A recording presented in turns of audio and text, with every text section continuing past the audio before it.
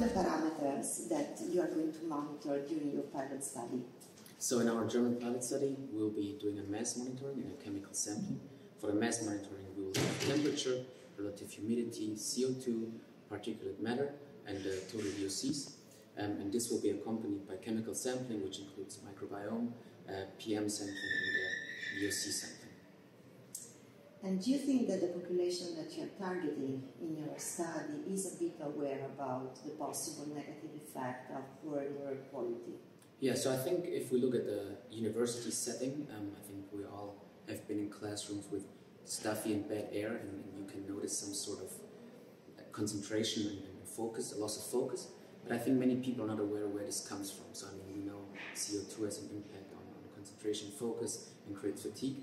And so I think our job is to really link these symptoms to indoor air quality and make the people aware on the air they breathe and how this affects in the end their health and their day-to-day life.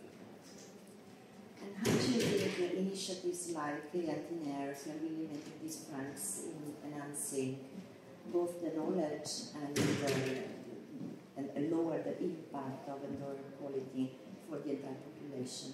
Yeah, so I think with air it's very hard, right, to detect if there's a bad pollution. If we open a water tap and the water is brown, we immediately notice it's a bad water. But for air it's different, right?